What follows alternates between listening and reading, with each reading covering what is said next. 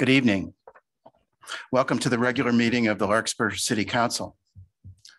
We're trying something new this evening. We're having a hybrid session where some members of the council and some members of the public will be attending virtually, and we have other members in the council chambers this evening. So I'm sure we'll be able to work things out.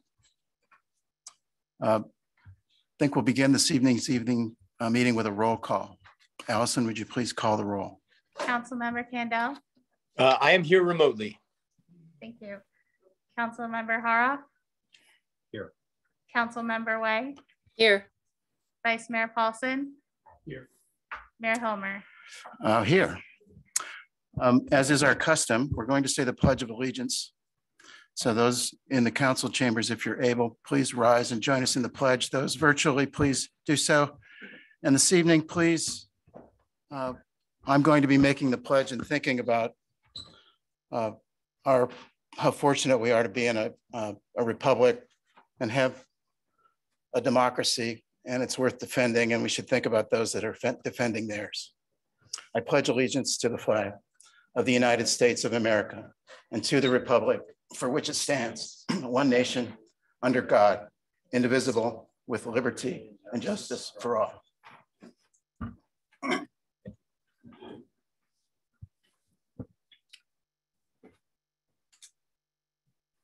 The first item on this evening's agenda is public comment. Are there members of the public in attendance this evening that would like to make comments or ask questions on items that are not on the agenda? Allison, are there members of the public in that would like to make public comment? Yes, I'm looking for any raised hands from our Zoom audience member participants, or if anyone in the council chambers wishes to go to the podium for public comment. And there's no public comment. Thank you very much. We have no presentations or proclamations this evening, so we'll move on to number 4 on the calendar. On the agenda is approval of the consent calendar. Are there any members of the City Council, either in the chambers or remotely, that would like to ask questions or remove items for discussion from the consent calendar?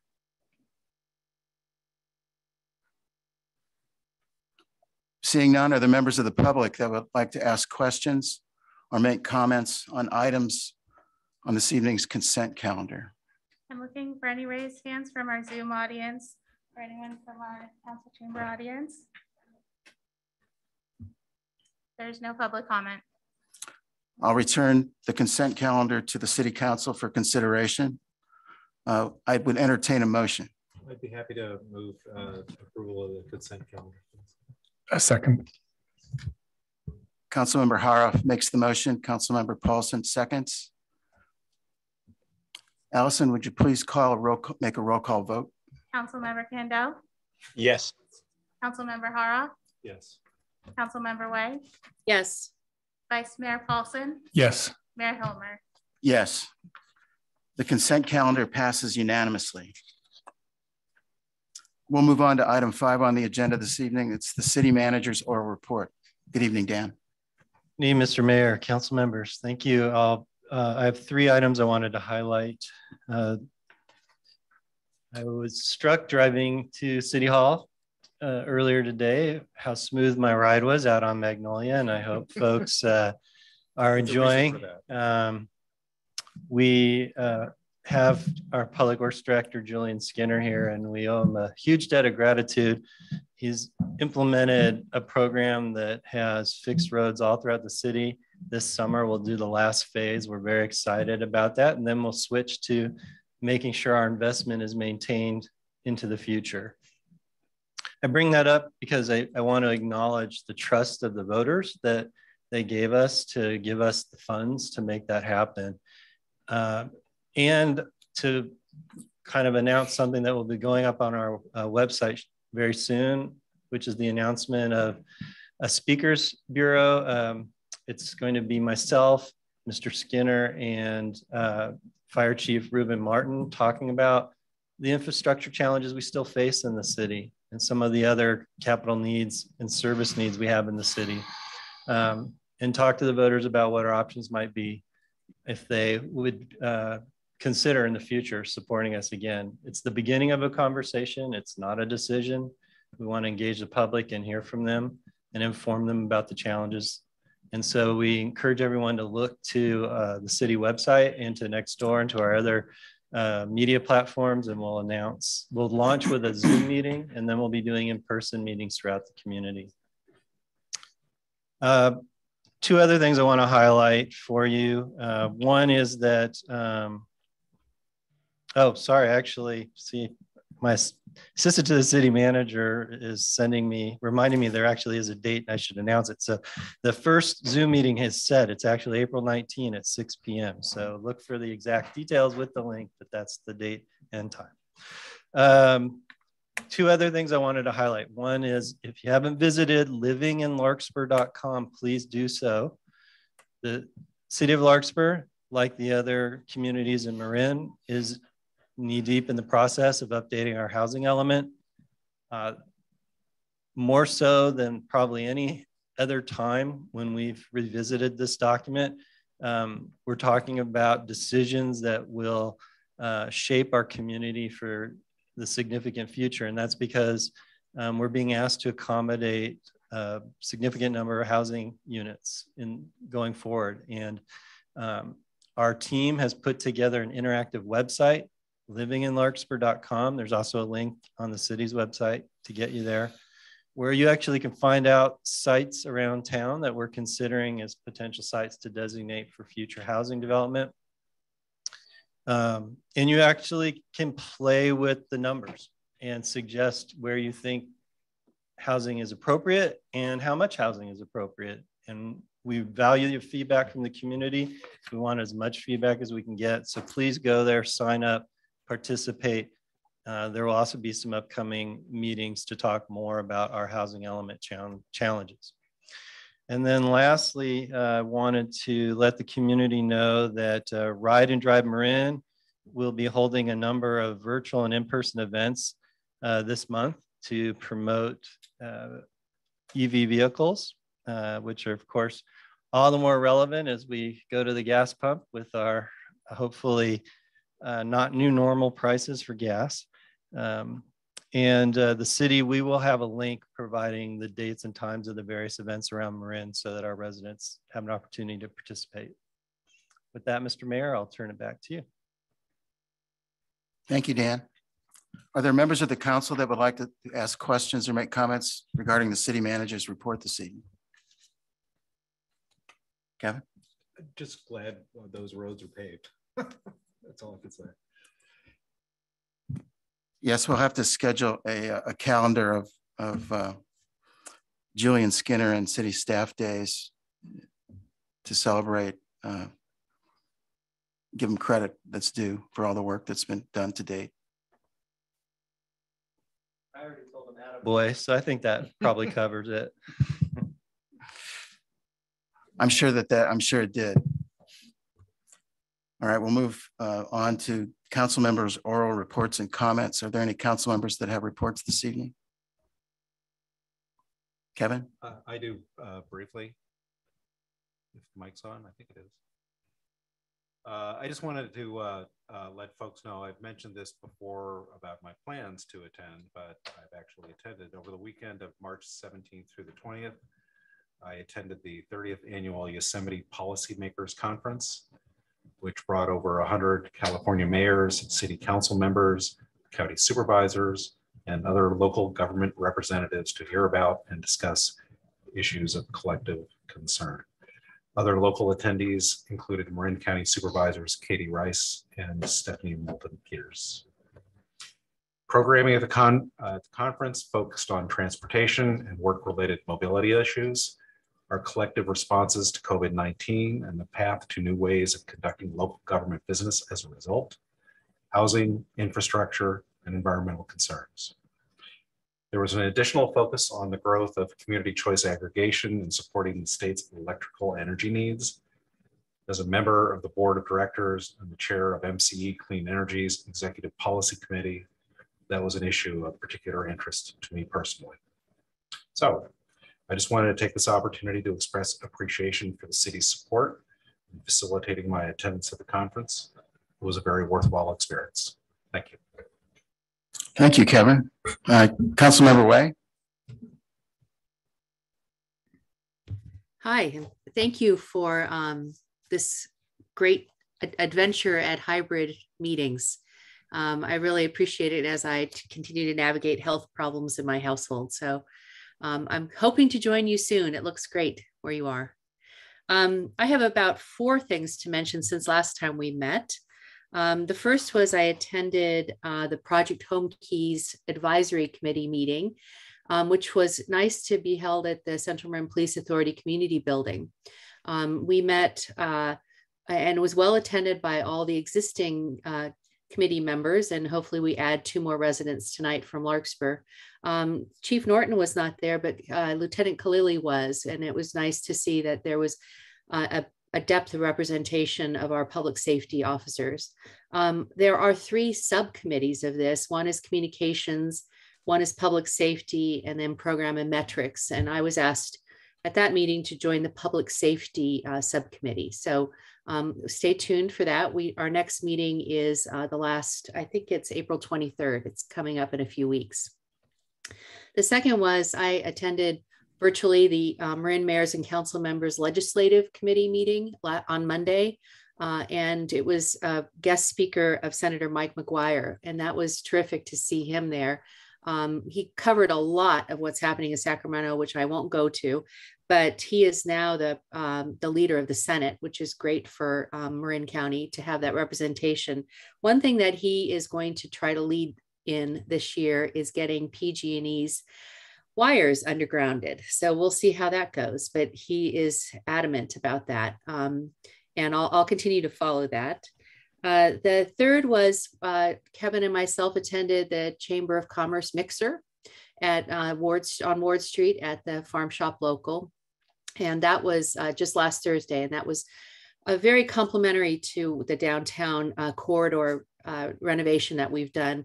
Most of the people who attended were merchants in the downtown corridor, and they were very pleased with the collaboration that they got with the city and the construction crew. So kudos to you, Julian, about that.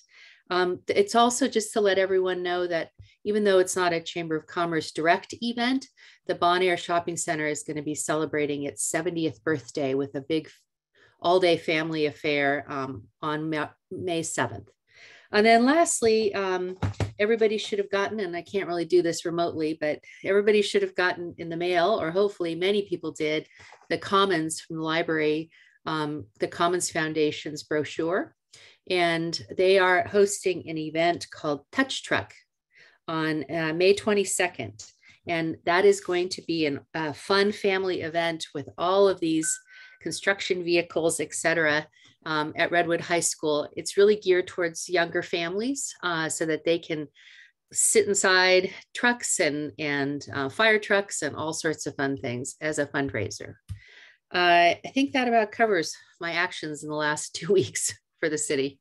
Although I am remote, I just want everyone in the audience and all the constituents to know I'm still available by email and in-person meetings as I work to get some home care coverage.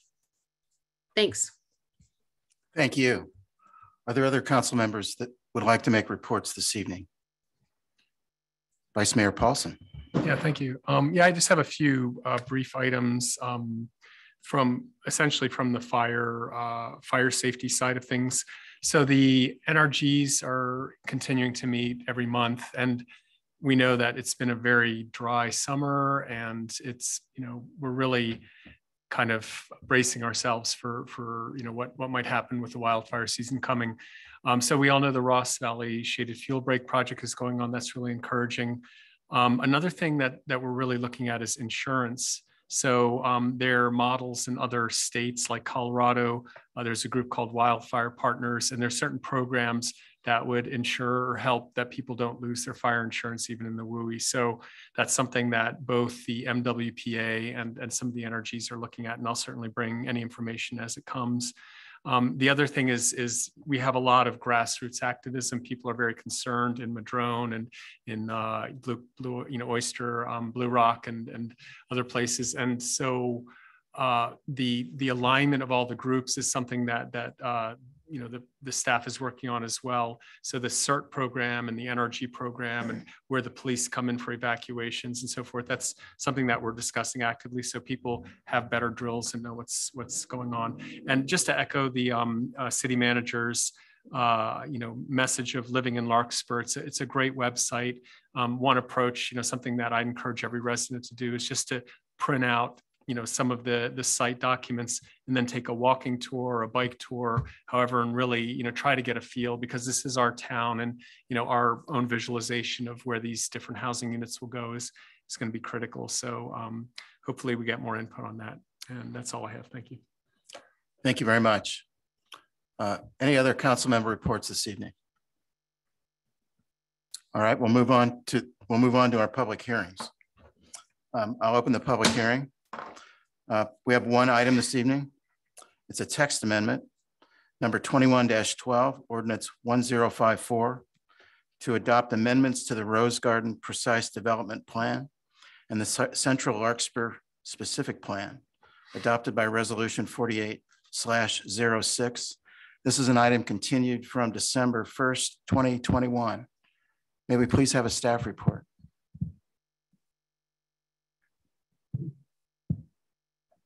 Is it on?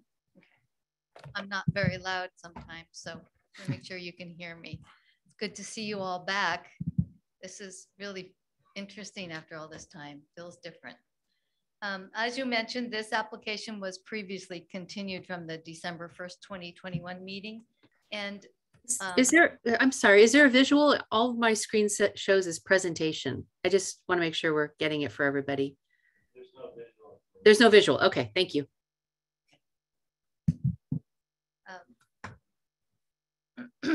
During your consideration of the application to amend the precise plan for the Rose Garden subdivision, you did hear from staff, read all the materials, and had oral testimony from the neighbors. And most of the neighbors presenting information were largely concerned with potential drainage impacts from the amendment. And the reason they thought there would be impacts is that the existing backyards for lots 22 through 29 currently aren't allowed to have any impervious surfaces. Since that time, staff has had time to sort of reassess the information we have, look into whether or not we can obtain additional drainage studies, which turned out to be quite difficult to obtain. And we then really evaluated the information we had, and based on the studies from WRA, the existing drainage program that was approved and installed at the Rose Garden subdivision, and the drainage calcs that were included in that, the city engineer in his, he evaluated all the information and determined that the drainage impacts would really be negligible as a result of this amendment, because the backyards of these lots were already calced as if they would have hardscape. So because of that, we didn't return to the Planning Commission as well to consider potential options for restricting hardscaping and structures on the site, because they were already calced and the drainage is already designed to accommodate the yards, as if the entire thing could be paved with a very small percentage that wasn't included. They would have just a negligible impact. So we gave you a couple questions in the staff report, and we asked you to determine, first off, if the memo presented to you by the city engineer is sufficient to address your drainage concerns, and or if you need anything additional in that respect, and whether or not we could then proceed forward with the public hearing on the ordinance amendment.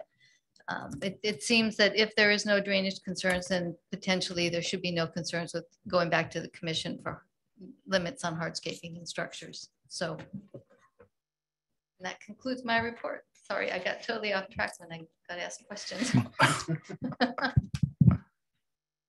Dan, do you have anything to add? I do not, Mr. Mayor. Are there council members that would like to ask questions of staff on this item? Councilmember Haroff? Yeah, just a quick question. So procedurally, where we are is, what's the decision we need to make tonight? And is it, are we basically kicking it back to the planning commission? Well, we're asking if we can not kick it back to the planning commission, but move forward and come back for a full public hearing on the ordinance amendment itself before the okay. council. You know, the questions are, is the information we've provided you tonight adequate to address your prior concerns? And we felt the question you wanted to send back to the planning commission is sort of rendered moot. That was provided in the staff report. Are there other council members that would like to ask questions regarding this item of staff? Are there members of the public that have questions on this item this evening? I'm looking for any raised hands from our audience members or anyone from our in-person audience. Give it just one moment. I see no one from the public, but that Councilmember Way has raised your hand. Councilmember Way. Hi, so just so that I'm clear, because this was a long report, the concern that the residents brought to us in these parcels that abut the creek is that they are prohibited from adding hardscape or impervious structures or materials to this strip of backyard that abuts the creek. And from what I read in these memos, this apparently the drainage issue was the concern originally in the Rose Lane development, but the recent analysis is that these hardscape was already accounted for, and so there really isn't a problem with adding these structures or hardscape to the back by way of the drainage. If I'm correct with that? Yes, essentially the city engineer concluded that the calculations in the drainage that's been installed in the stormwater runoff retention basins have all been designed to accommodate potential hardscape in the rear yards of these lots. Great. And then so if we move forward with it, then it becomes an administrative hearing. I'm just trying to be clear on it to make sure the residents know what the potential next steps are. But along the way, we had asked for a definition of an impermeable, but it doesn't seem like we really need that anymore. Am I correct? That's what we're asking Okay. to provide us direction on is if we can really just avoid that whole discussion with the commission and impermeable discussion as it seems to be rendered moot. Okay, great. Thank you. And the request is to give direction that it come back for the full public hearing for the text amendment. So there would not be any other action other than a council action at a public hearing. I hope that answers your question. Are there other council members that would like to, or other members of the public that would like to ask questions? If not, I'll bring it back to the council for discussion and entertain Did you want to description for direction. Did you want to ask anybody in the public just wants to make a comment though? You framed it as a question. I mean, I'm very sorry. Are there members of the public that would like to make comments or ask questions regarding this item? Looking for any raised hands from our audience members on Zoom or in public.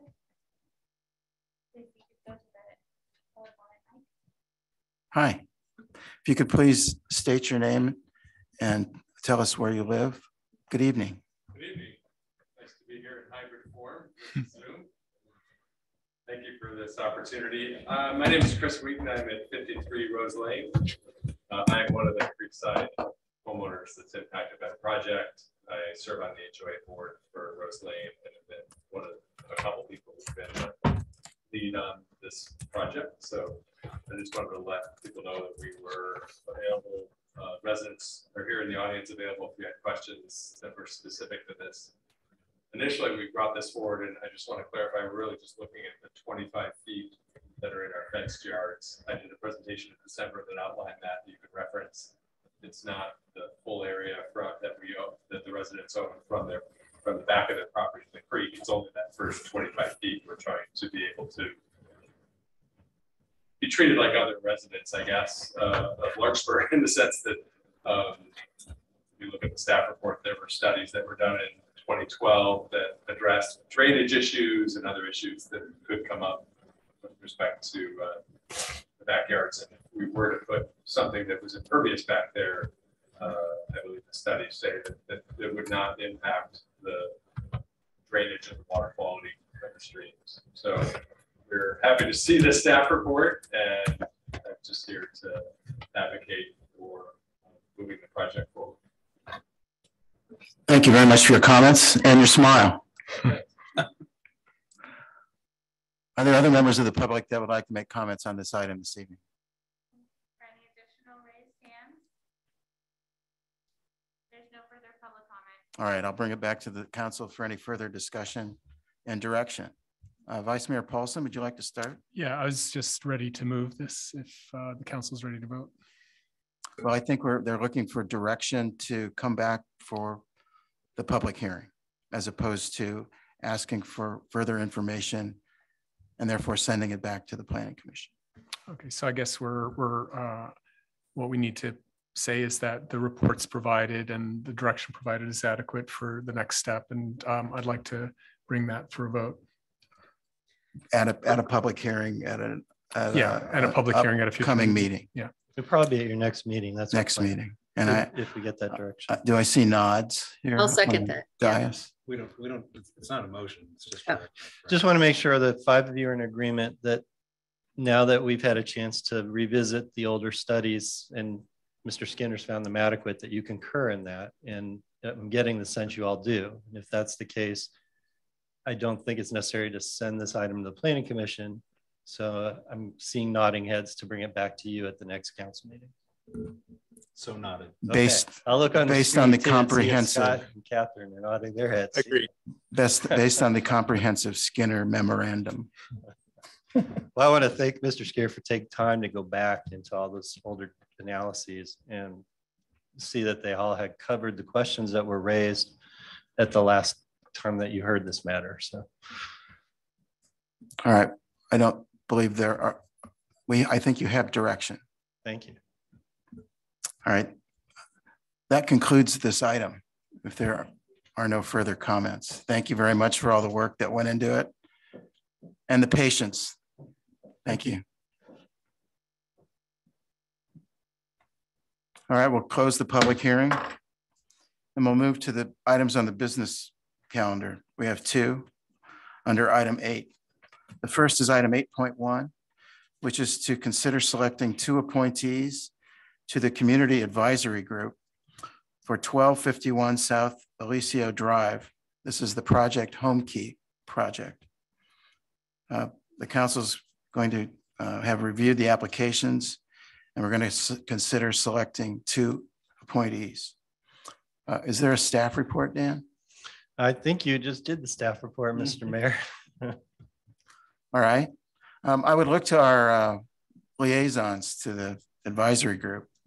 Catherine, would you like to start the conversation? Sure. I've attended, like I said in my report, the advisory meeting, which was hybrid also last week. And it was well attended by most of the members. There are a few who couldn't attend at that 2 o'clock hour on a Tuesday. So they're switching the time to be a little later in the day. I think what I was pleased with was that there's about 6 residents who already live on South Eliseo from about the 600 block to the 1300 block. And they were, I felt, really able to address the homeowners and residents who live on that stretch of roads concerns. They came forward with some and took that as a very important part of what their role is there. There were also some members of the Kentfield community who are already on that advisory committee. And I thought they were really asking some important questions about the process that's going on. I think some of our residents that have applied, it's such an awkward situation because we really can't do interviews like we typically do with library and community volunteers who sit on our boards and commissions. In the previous round, there were those personal interviews that could be done on Zoom. I reached out to Councilmember Candela and we spoke to each other earlier in the evening. And I think we are, looking through the applicants, are in agreement in support of at least one between the 2 of us. But we'd like to open up to the other members of the council to ask questions about whether the individuals who've applied may be a fit for the group already.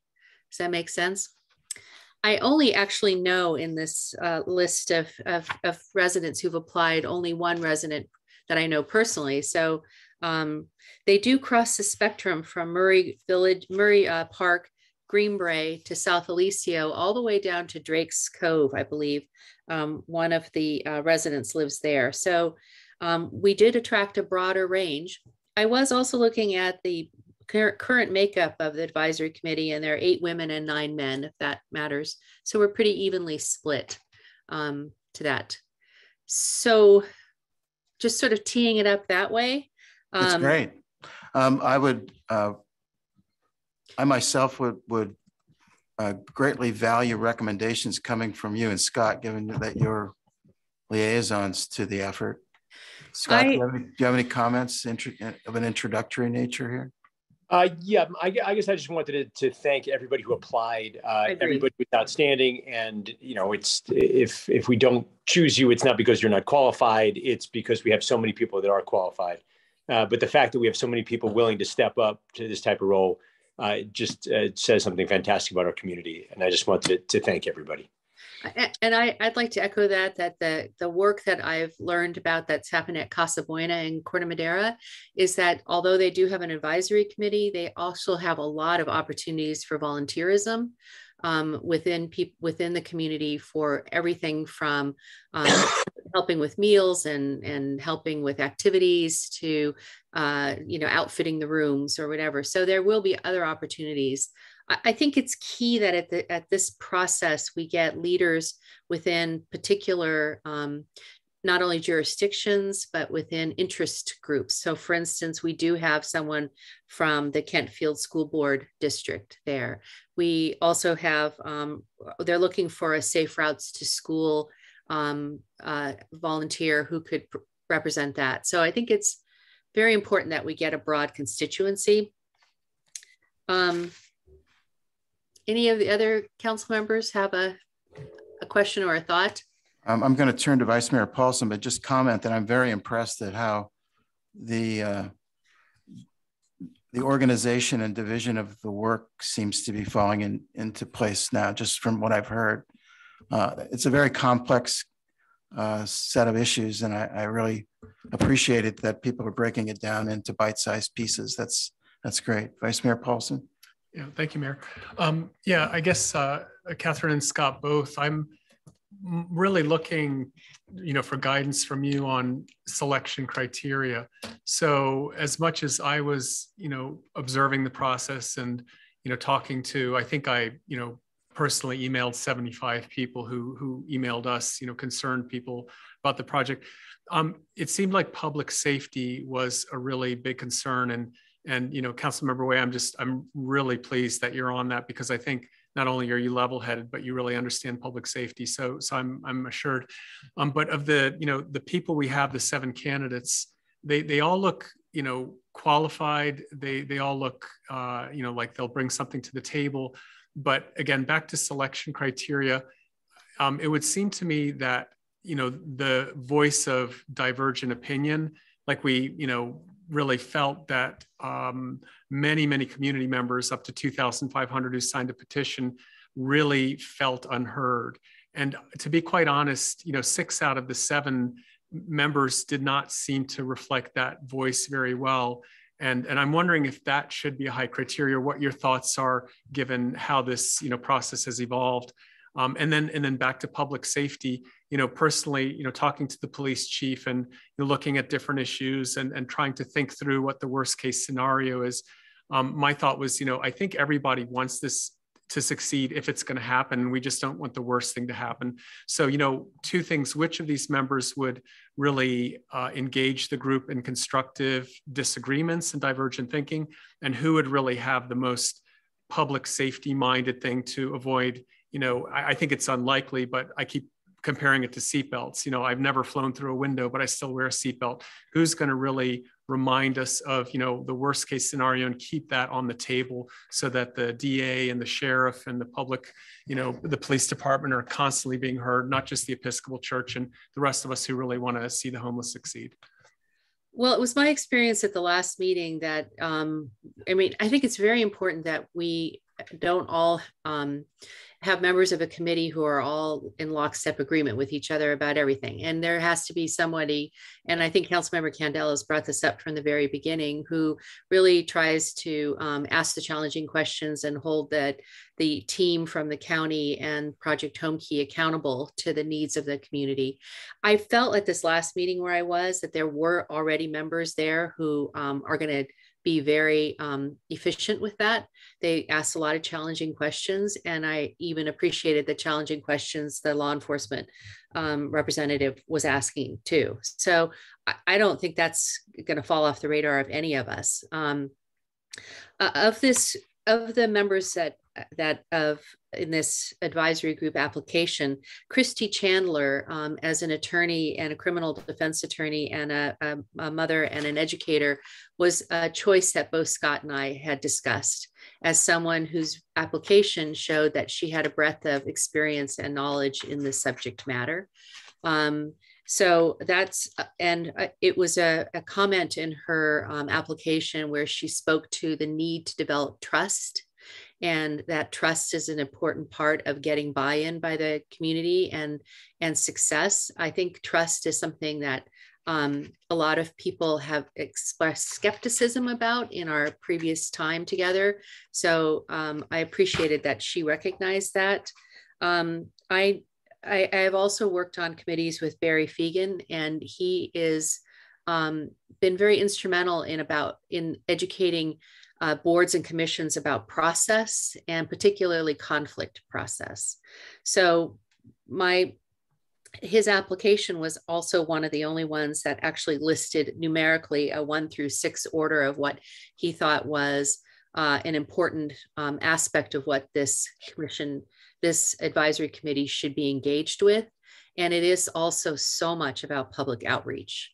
So those were kind of the only 2 that really stood out for me. I know Mr. Cohen has applied before in the previous, and he has spoken up at several of the online meetings, and I know he would probably continue to be a participant in the process, even if he wasn't appointed to the commission or to this. So that's kind of where I land on it.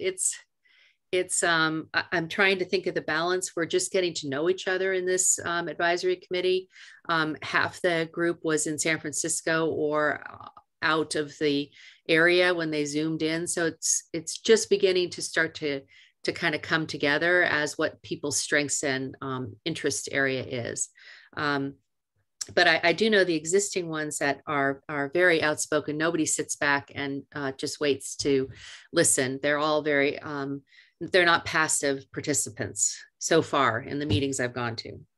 I have a question for you or Scott or other council members.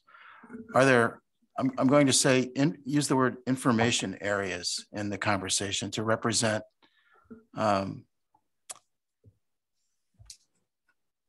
information people might be able to bring to the conversation. People may be representative of a certain information area, whether it's on one side of the conversation or the other. Given the list of people that have applied here, can you see these folks representing, quote, information areas that might be helpful that otherwise would not be represented in the advisory group? Well, it's hard to answer that in the extent that we've only met a couple of times now, and they're still trying to gel what the subcommittees are about. I think someone who can understand matrix and measurable outcomes and how we analyze successful outcomes and placement really hasn't been well defined for me yet with this group. I think public safety is going to be well understood by the breadth of knowledge of the already existing members, and particularly how well and engaged our law enforcement community has been. So to answer your question, I'm not really sure we have enough breadth of knowledge about this yet. You know, this is going to be a year-long process. And now you saw probably in the paper the other day that a group of neighborhood group is suing the county about CEQA. So I don't even know where that's going to fall out. I guess I'll put my question a little more simply. There are people who come to this both for and against. Yeah. Do you think that the advisory group will represent a balance in that conversation? It's been my experience, yes, having sat in two of these meetings now. I think that people feel that that's their obligation. That's why they wanted to be on this originally. I think we have some people who are super supportive of it, but they've come across as balanced also. Well, I just want to make sure that we do our best to provide all the information we can for a balanced discussion. Oh, I agree. Councilmember Haro. Yeah, thank you, Mr. Mayor. I just want to circle back to Councilmember Way's suggestions for the two individuals that she named. I looked at the list of all the people and looked at the information that they had provided. I think they're all great and compelling in their own ways. So I would be very deferential to your recommendation, and I think I heard that. So if we can proceed on that basis, I think that would be a good idea.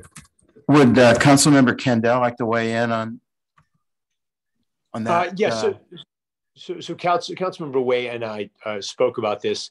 I think we're in agreement with the two choices that she had voiced based on the applications that we had reviewed, and some other factors that we discussed. So I would agree with her recommendations as well. All right. But I also want to make sure of those in the audience or who are listening that we really, really need all of us in this process. And there will be many opportunities to continue to engage in the public process by all these meetings that are going to be held and tours that are going to be held. And so this isn't stopping now, it's actually just starting. So just want to make sure people know that there are lots of ways that they can stay informed, and we will make it our effort to do that. Thank you very much. Vice Mayor Paulson. Yeah, thank you. Yeah, I just wanted to echo, after reading the applications, I felt Christy Chandler, independent of what you said, rose to the top for me. And I appreciate all the other comments. Councilmember Kendall, I'm just curious, given that you really, took a kind of courageous stand and vocally opposed a lot of this, how are you feeling generally about the process?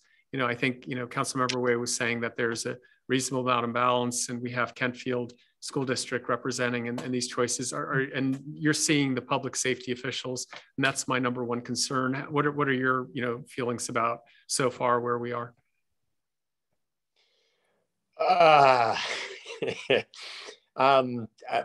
Frustration would be one of the adjectives that comes to mind. I want this to succeed. In order for it to succeed, I think that concerns that the neighborhood has have to be taken seriously and have to be incorporated into the plan moving forward. I think we are hopefully moving in that direction, but it's still early. So I would say I guess I have some guarded optimism. How is that? Thank you. Thank you very much. So do we need to have an action by the council, a formal appointment for Christy Chandler and Barry Fegan? Or a motion? The mayor always has the right to appointment, or you can and have typically called for the support of your colleagues through call for a motion. So that's your discretion, Mr. Mayor. You may want to also ask if anyone from the public wanted to. Yes, so. Absolutely. So I will do that. And thank you for reminding us of that important choice we make. I think it's important for us to do this as a group. Allison, would you see if there are members of the public that would like to make comments regarding this agenda item? Yes, we do have our first public comment will come from caller ending in 1402. James Holmes, Larkspur. 3 points, if I may. First, the city certainly has some impressive applicants. In choosing among them, one important point to keep in mind is that the particular role of an appointee will be to champion the interests of the community as distinguished from the interests of the Home Key project, which of course already has an impressive array of champions. Second, I'd urge that a key aspect of any successful applicant's preparation for the job would be to read or reread very carefully Mayor Hilmer's February 11th, 2022 letter to the county regarding the Home Key project. That very articulate letter contains important ideas and proposals for safeguarding the community's interests, and hopefully the appointees will work to implement the proposals in that letter. Finally, as a matter of information, if anyone didn't know, a recent public legal notice in the newspaper revealed that the Project Home Key sponsor, Episcopal Community Services of San Francisco, has set up a separate LLC to own and operate this project. An LLC, of course, is a well-recognized legal structure for walling off a venturer's assets from the liabilities arising from a new venture. This project's proponents have made some pretty substantial asks in terms of both funding and indulgence from the community. Setting up a separate LLC might seem to suggest a certain reluctance on the owner-operator's part to put its assets where its asks are. Thank you. Can I just respond to that per the mayor? Yes, please. So that did come up, the question about the financial arrangement and contracts. It did come up at the meeting last week, and I think there's going to be a presentation about all of that to the Board of Supervisors at an upcoming meeting to describe the financial arrangement. And it was unclear to me exactly where that lies, but that is a conversation that is going to go to the Board of Supervisors. So Mr. Holmes may want to see when that's coming on their agenda to make sure he participates. And I'll also take those suggestions and let Supervisor Rice know that our selectees, our two advisory group, really should get some background information, including the letter that the mayor wrote, so that they are up up to speed on the current process. Thank you very much. Are there other public comments this evening, Allison, on this item? I'm looking for any additional raised hands or anyone from the audience. There's no further public comment. Would either Councilmember Way or Councilmember Candell like to move the appointment of Christy Chandler and Barry Fegan this evening to this advisory group related to the 1251 South Eliseo Project Home Key project and process? I'd be happy to make that motion. May I have a second? Okay, I'll second that. All right, we have a motion and a second. Allison, would you please call the roll? Councilmember Candell, Yes. Councilmember Hara, Yes. Councilmember Way, Yes. Vice Mayor Paulson, Yes. Mayor Homer. Yes. And let me express the council's gratitude to all the members of the public who applied to serve on this committee. As in all of our committees and commission work, we would encourage all of you to take part, and I'm sure you'll find that you can still stay very active in the process, and you'll be welcome. Quite often, members of the public are listened to more carefully than members sitting on the committee. So I think you might be in a better spot now. So with that, I also want to thank Council Members Candell and Way for their work here. Do we have any further council comment or discussion on this item? Thank you very much. We'll move to the next business item, which is an update on the city's application for the Building Forward Infrastructure Grant and the authorization resolution that we'll formalize this evening. Thank you, Mr. Mayor. I'll be giving a staff report, and I think Allison's going to put a very simple PowerPoint that I wanted to put on the screen for folks in our audience who may not have had an opportunity to read the staff report as we go through. Oh, something's gone wrong with the PowerPoint. We lost some of the something there.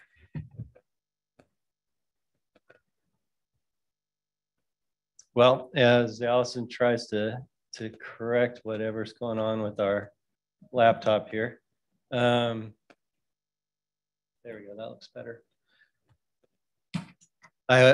We don't actually normally bring you presentations about grant applications until we're excited to tell you how much money we received, but there's two reasons we're doing this evening. One is that part of this grant application asks that the City Council acknowledge that by submitting the application, you're making a commitment that the local match dollars will be available should you be awarded the grant. And so we weren't required to have that resolution when the application was due on March 21st, but we do need to get that as the final piece to our application. So the action I'll be asking for at the end of this item is to pass that resolution. I wanted to take this opportunity to give you a quick summary of the way we're approaching this grant and how it differs from the way we've been talking about the project prior to the grant and the way we'll be talking about the project going forward should we not receive the grant in the full amount that we've requested. And I want to take a moment to acknowledge that this is one of those items where I get to talk to you and it looks like I did a whole lot, but I didn't. It was Mr. Skinner, your Public Works Director, Mr. Escobedo, the Community Service Director, are both here and far better equipped than me to answer any questions you might have about the details in the material. So as I said, by adopting the resolution this evening, you're going to be affirming that the city can provide a local match. And a local match here would be for every dollar we get from the state, we're supposed to provide $1 locally. Those local sources can be us, or in this case, it can be the money raised by our partner, the Commons Foundation, or the two in combination or some other mix. So when we went into the grant application, we were driven a lot in terms of the strategy and approach by the parameters of the grant itself. And as I go into more detail in the staff report, and if you've had an opportunity to go through some of the supporting material, in some respects, we have a project that should be very attractive to this grant administrator group that's making the awards. And in other respects, we have a very unattractive grant proposal. On the unattractive side, there's a heavy emphasis in this grant program to direct funding into communities of need, underserved communities. And we don't hit the buttons, the metrics very well that they're using to measure that. That probably is not that surprising. But a second set of criteria, I'll focus on the issue of health and safety and whether or not your current facility provides a healthy and safe environment for people to use the library and enjoy the library. And in that respect, we score very high. Our library is open part of the week. You can come in, we feel you'll be safe, but none of us feel this library is safe for the long haul. And we know it has significant accessibility issues, which is also something that we emphasized quite a bit in this application.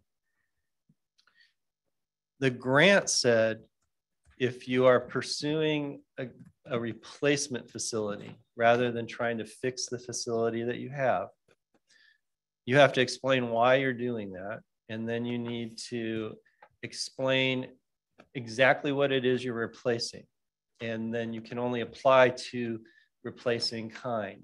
So what that means is that you can't ask them to pay the state to fund a bigger facility than the one you already have. And that was a key issue for staff as we tried to focus on how we would strategize this grant application.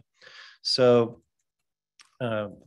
Mr. Skinner did an analysis of this building and everything in this building that the library uses solely for library purposes or shares with the administration, shares with the city council, and concluded that in total, there's 6,800 and 6,845 square feet of space in this building that's being used in some capacity by the library. And so that's the amount we felt we could justify in the grant. We then asked our advisory team through Kitchell Corporation to give us some thoughts on what it would cost to replace 6,845 square feet over at the Rose Lane facility. There's so many unknowns. We don't have a design. So we're working from concept, which is in and of itself an uncertainty when you're doing a construction project. We have a lot of contingencies to put into play, not the least of which is we're experiencing or seeing signs of the economy entering into a period of inflation. We're seeing issues with material goods. We don't know at any given time what the construction market's going to look like for a public building. So we looked through the grant's direction and we put together what we thought was a pretty good contingency plan. And following the directions, we applied for the maximum amount we felt we could justify. That amount is $10.4 million for the entire project. So that means we're saying that please give us $5.2 million and we will, with our partner, the Commons Foundation, come up with $5.2 million. I'm taking you through this long discussion in this particular part of the grant because this is very different than the way we've been talking about this project up until now. And in a minute, I'll remind everybody the way we've been thinking about this project and the way we may end up still thinking about it. We've never said there's a fixed size, that we've never said we need to move like in-kind facility from one space to another. That's not the way we've talked about the new library, but it's the way we had to talk about the library to apply for this grant. And so I want folks to understand that that 10.4 number is very specific to the exercise that the state requested of us. If we get 5.2 million from the state, we will happily proceed with our partner to figure out how to get all that money and build that $10.4 million facility. We'll see. So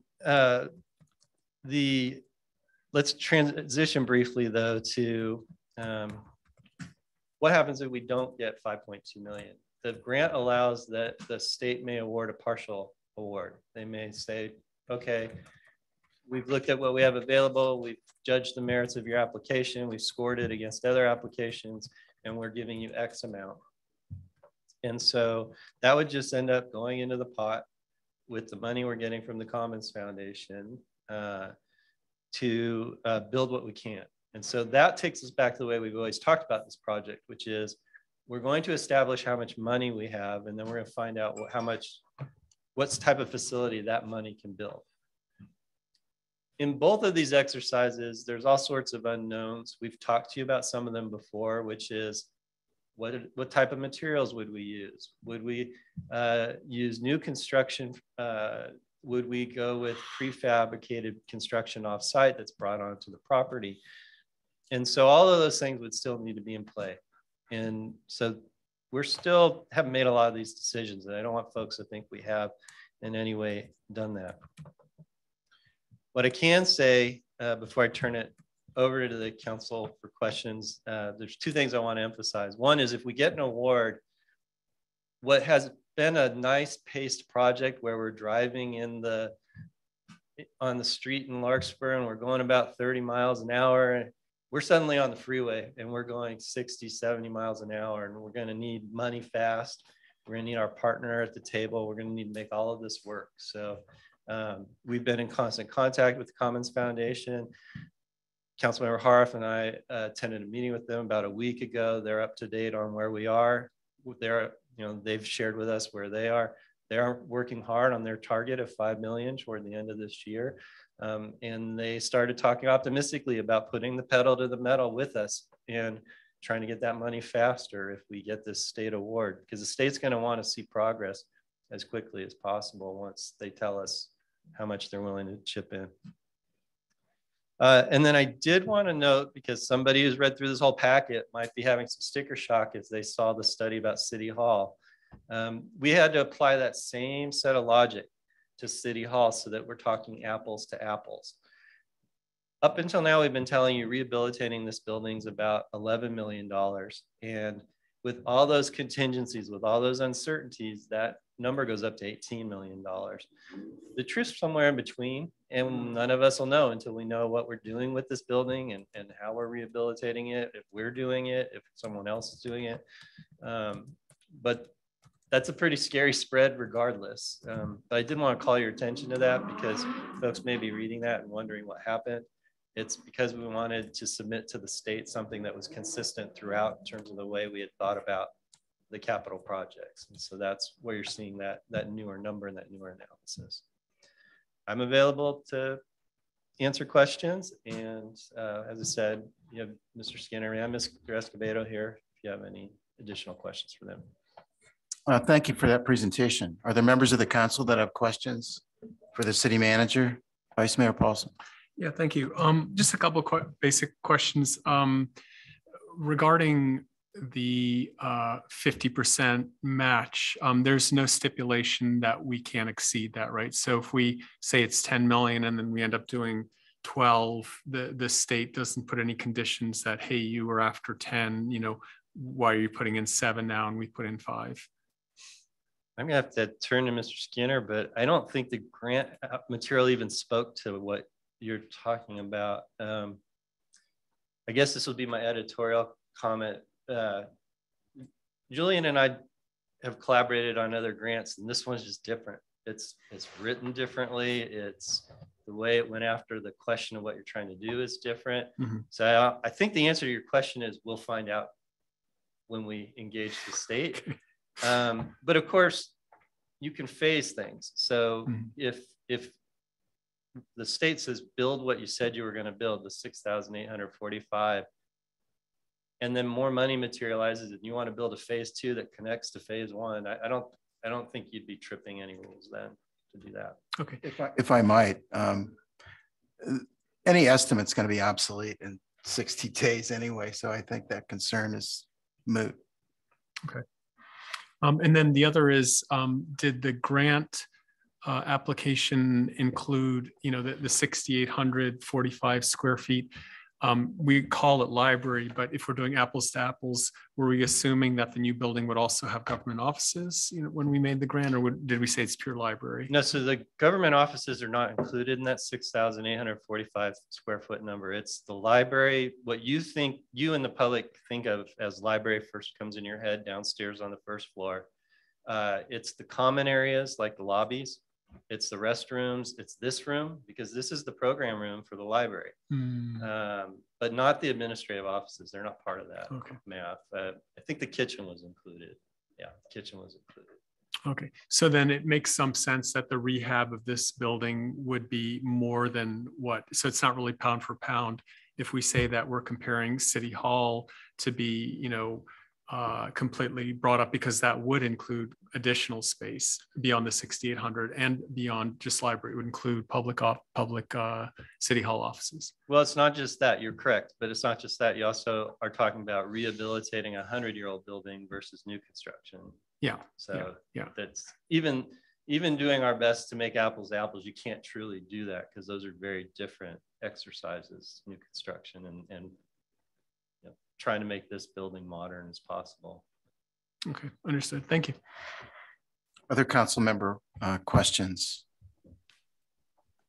Kevin? Not a question. I just want to express appreciation for the thoughtfulness that the team has put together in pursuing this grant.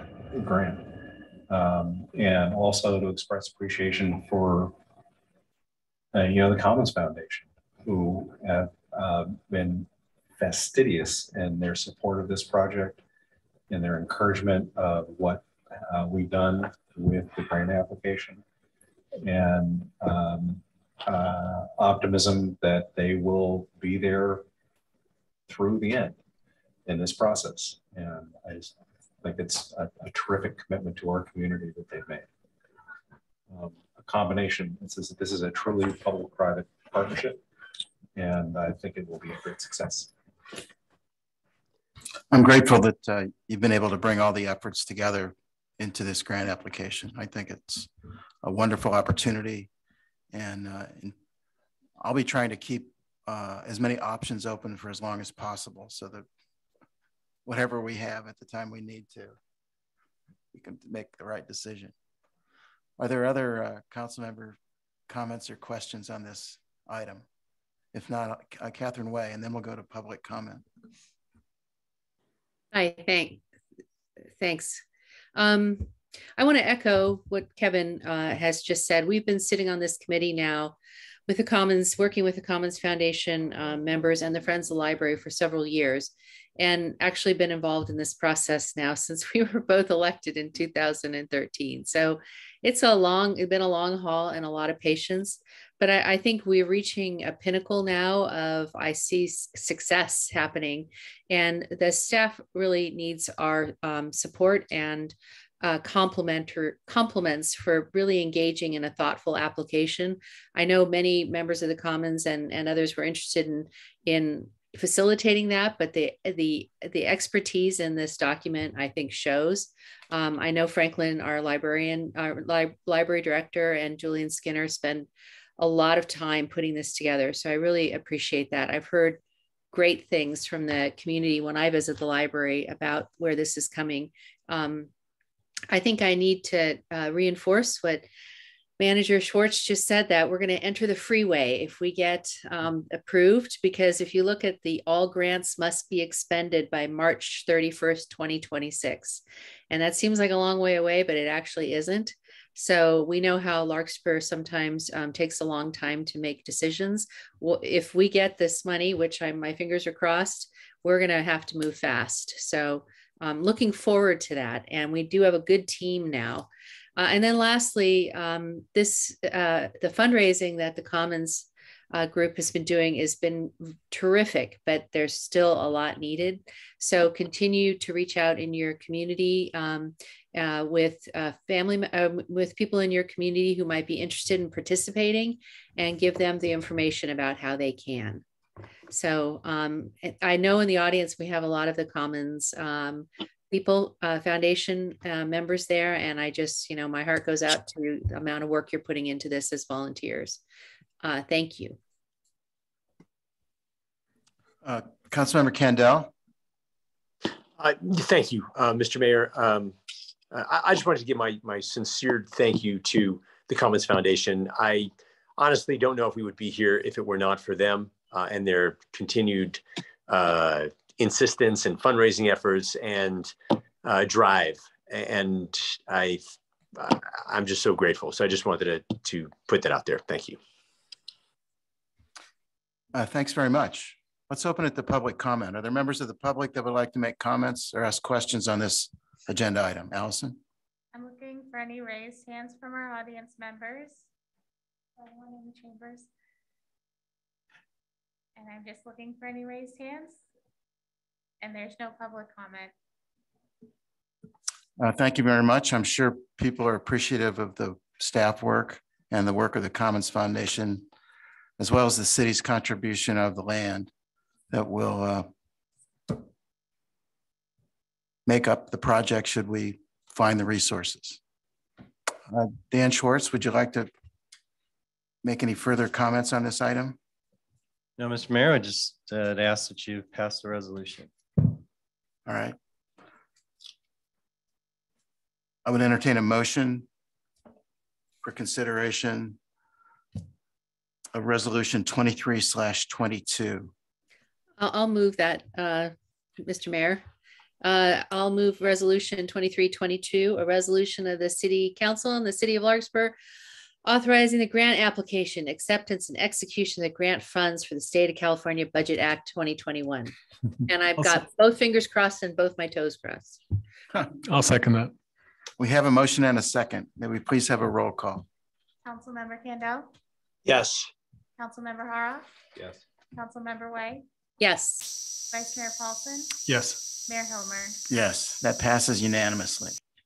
That concludes our business items this evening. If I could just add one. final Councilmember thought. Haro. I personally like driving on freeways, so I'm looking forward to the process. Mr. Mayor, Yes, sir. before you adjourn, I was hoping I could make a comment.